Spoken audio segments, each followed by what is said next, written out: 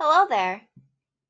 The story I'm going to be reading and analyzing today is Richard Cory by Edwin Arlington Robinson.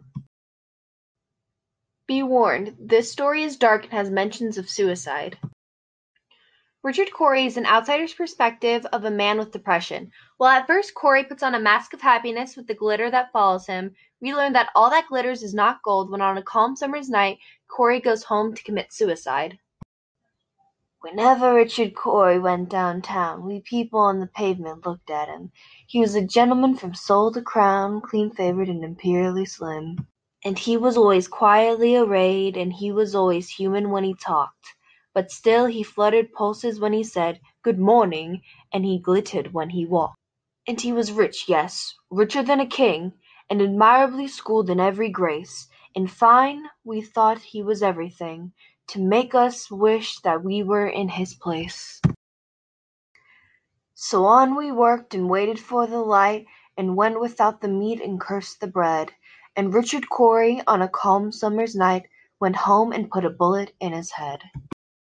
Positive descriptions such as a gentleman from sole to crown and imperially slim create this image that Cory is like a king. However, this is juxtaposed with his personality that is described as human and quietly arrayed. His personality could have been a warning sign that due to lack of confidence, self-worth, or the pressure of his duties, he wasn't happy. When the factory worker relays that Cory glittered when he walked, it alludes to his persona or front. While he puts on this display of glitter, his happiness, it is not real, making it fool's gold. This shows that though wealth and status is supposed to bring you happiness, it is not all it's cracked up to be. Robinson's poem shows us that even those who seem the happiest and luckiest in the end can be hurting on the inside as well.